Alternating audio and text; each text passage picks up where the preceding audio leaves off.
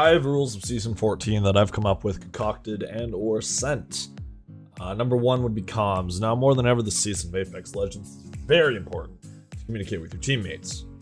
Player typically commands the team. If you're 3 stacking, usually you want to pick up, say, like a coach or something, Obviously, you have to pick somebody that in the team that you usually play with. If you're usually 3 stacking with a team that you've played with before, pick the person that usually comes out on top with your team.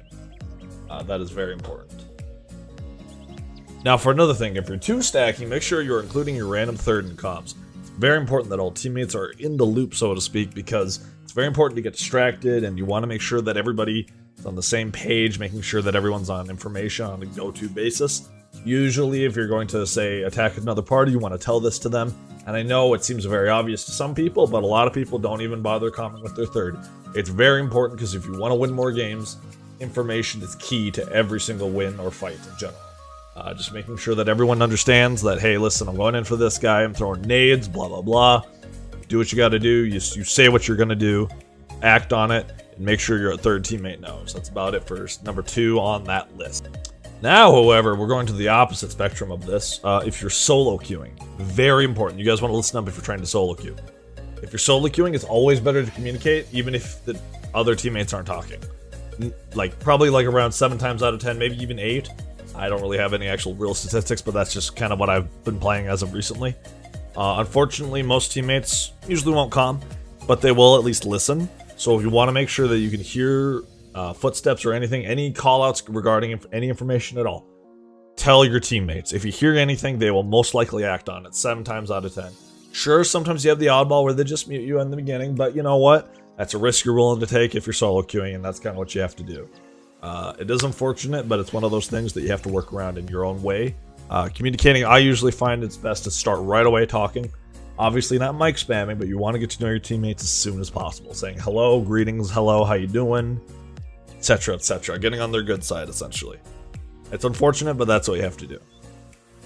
Number 2 on this topic of ranked 14 season, landing locations and rotations. So if you're like me currently, I'm in Plat 1/Diamond. I'm almost to Diamond, that's why I'm including that. You want to land elsewhere, usually that isn't, super contested. Usually it's better to loot up and then rotate into a fight that's already happening. Usually I would do that around maybe, say, Cage or the Recon Scanner place, I forget the name, and Caustic's Hideout, I also forget the name of that specifically. Should have done my research. But anyway, essentially all you want to do at that point is you want to contest areas that can guarantee a fight win scenario. And if you feel like you can guarantee that fight win scenario via third party, you should always take it. Always 100% take it. It doesn't matter what you're in right now, what rank you are. Always make sure that you are contesting with your full team. If the team isn't on board, don't go in. It doesn't make any sense to rotate and go into that fight if you're all alone. However, another thing is for that topic, if you are being contested, remember the 3 rules. Loot, fight first, and leave. Currently, this season favors those who are brave and the bold. Essentially what that means is you want to contest your enemy as soon as possible after looting on a hot drop location, or anywhere in general. You want to loot up first, make sure you have everything. Usually what I will do is I will play SMG with a shotgun of some kind early on, and then usually I'll switch out or something like that. This is kind of what usually works for me personally. But if you have a playstyle that you prefer, always play with that playstyle that you are more confident with. But you should always, by now, you should be confident in the game that you're playing, because if you're plat or even honestly gold, you should know a lot of the guns and how they work. But that's essentially how that works. Essentially, I know I'm saying essentially a lot, but there you go. But yeah, so areas like Cage and Relic are really good for that type of fight because you have a lot of indoor areas. You want to play to those strengths. You want to make sure that they're coming to you or you're coming to them out in the open. You want to get them outside as much as possible while you have the high ground, say on a couple of buildings in Relic. That's what you need to do. That's how you win most fights in that scenario. So Legends is the 3rd topic we have for you today. So first of all, when I say this Legends, in quotes, blah, blah, blah, the new legend for this Season 14 is rather interesting. The new legend, Vantage, early game is really good. Usually down to 10 to 12 teams. Usually Vantage becomes less good at that time because half the teams are already gone. You have purple armor at that point, usually around there, and it's just in general not a very good legend to use your ult with.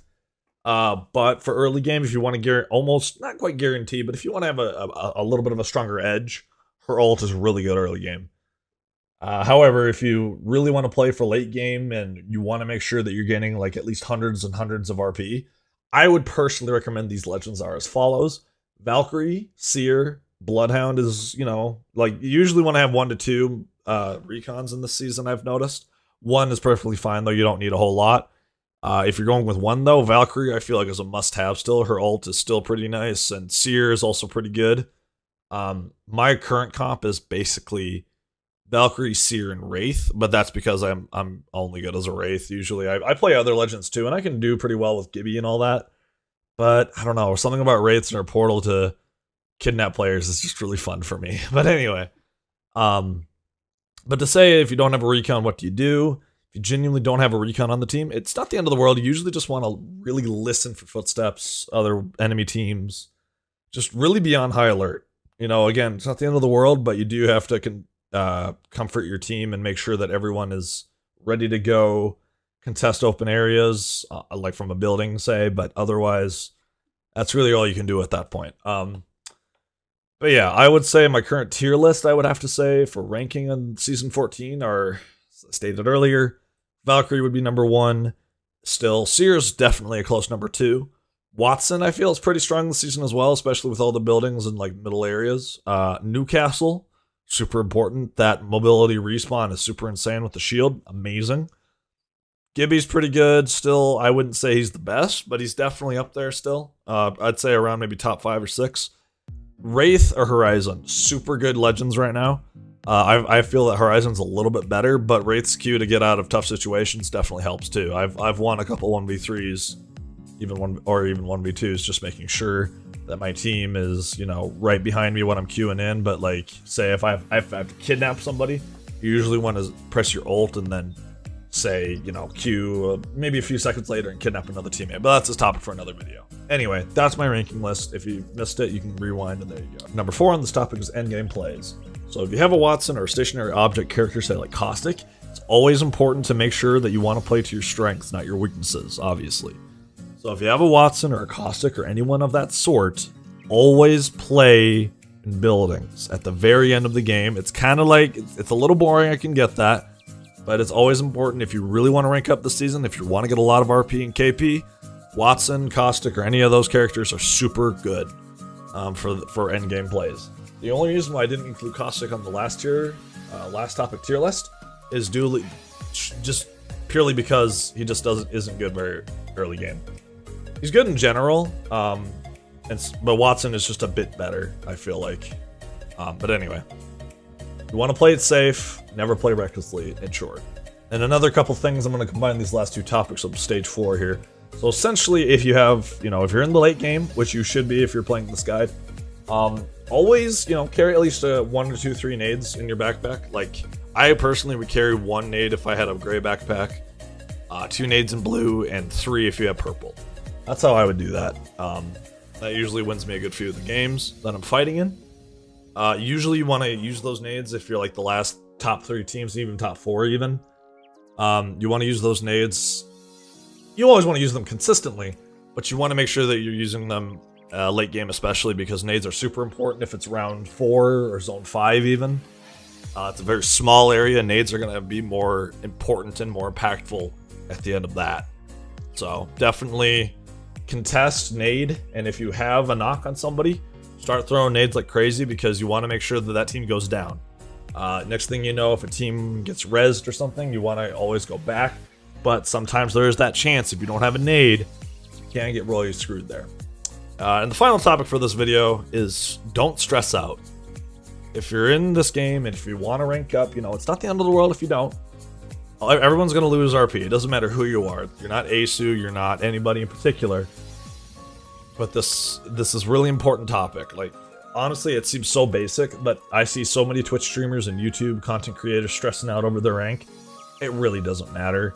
You're put in that position for a reason. You're there to get better. I didn't start getting better until I'd say maybe season 10, and I've been playing this game for over a couple years now. I would even say I started, I mean, I know I started at season 0, which was before Octane came out. I remember the day he came out. And man, this game has become so different. It's actually insane to me. But yeah, that's really about it, guys. Thank you so much for watching. Again, if you found any of these tips helpful, a like would be nice. You know, you don't have to. Comment what you guys think I could have done better or what I could have said differently. And yeah, you guys have a wonderful day now. And I'll see you guys in the next one. Peace out, everybody, and have a wonderful day. Goodbye.